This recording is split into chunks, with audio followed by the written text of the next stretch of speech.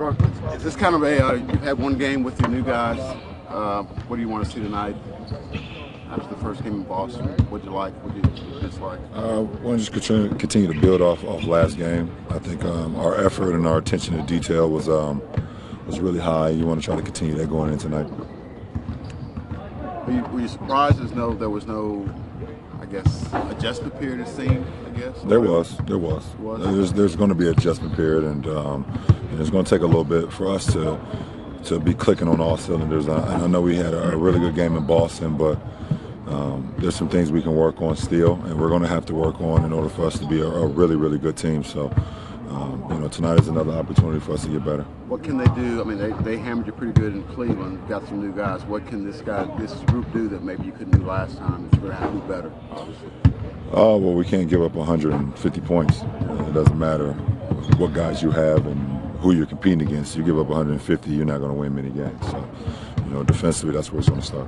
How much of that, the last time you guys played, was the idea of a spirit problem, and how much do you think was a matchup problem? I don't know. I mean, it was a combination of a lot of things. It was a ball going in the hoop on our defensive end problem. That was more than anything. And obviously, when you're not getting stops and you're playing from behind the 8 ball the whole game, it's just tough to get back into that, and they was in such a good rhythm. The way you guys had to talk on defense because you had new guys, is that something you want to keep? It seems like that's what you've been looking for. Well, communication is always key in sports, no matter if you got new guys or guys that have been together for years. Communication is always key. The last few years, the game headed into the All-Star break.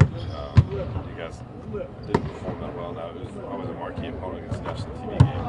But do you think there's something to the challenge of staying mentally focused on the task at hand before you start looking ahead to the little break? No, I think with the All-Star being a little bit later this year, it doesn't even kind of feel like it.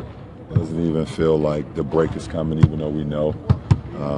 You kind of get to the halfway point in the previous years, and you're like, let's get this thing over with. But right now, I think we're 50+ games into the season, and we're looking forward to this challenge. And with the new guys, they're excited about it. So it should be an exciting game.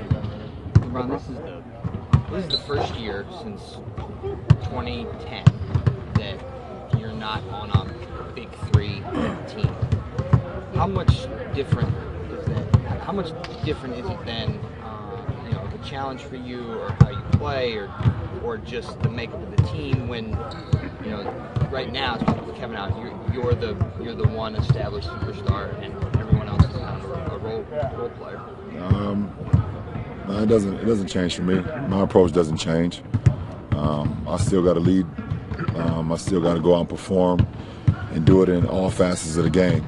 So I have no problem with that. I love taking the light off my teammates, and all they have to worry about is going out and playing. So I don't mind that at all.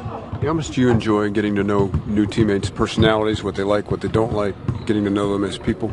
No, I think it's pretty cool, man. I think at the end of the day, we're here for one reason, and that's to compete for a championship. But at the end of the day, the game in between the games is always special as well. So, getting to know your teammates over the course of the season, the bus rides and the plane rides and the dinners that we have and things of that nature, that always helps.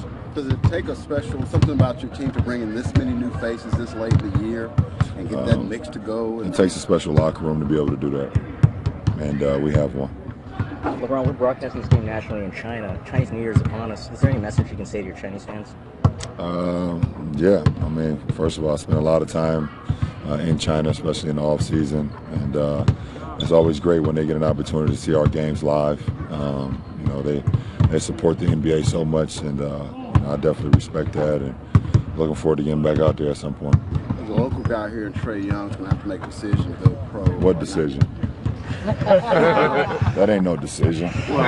That's like saying my waking up this morning. That ain't no decision. Okay. Brushing my teeth ain't no decision. You better go pro. Well, let me ask you this: what's he facing then to make that jump? You were from high school. He's played one of your college. What's the biggest adjustment he'll have to make? How much money he gonna spend monthly? How much he gonna save? That's the only adjustment he got to worry about. Last question, guys. So did you have to explain to Larry and Jordan and Rodney what house party is? They are too young, I think. No, they weren't when they came out, right? They have no idea. But my man Swish right here know what house party is all about. So, listen, it's fun. It's an honor when I got the opportunity to produce it, reboot the movie. Man, I had so much fun as a kid watching that movie, and when I was growing up as a youngster, I was like, man, I hope I get an opportunity to go to one of these house parties where it's just a bunch of fun, a lot of joking around, a lot of dancing, people just having a good time. So we're gonna have a lot of fun with it. So I maybe even make a cameo in it, but we'll see.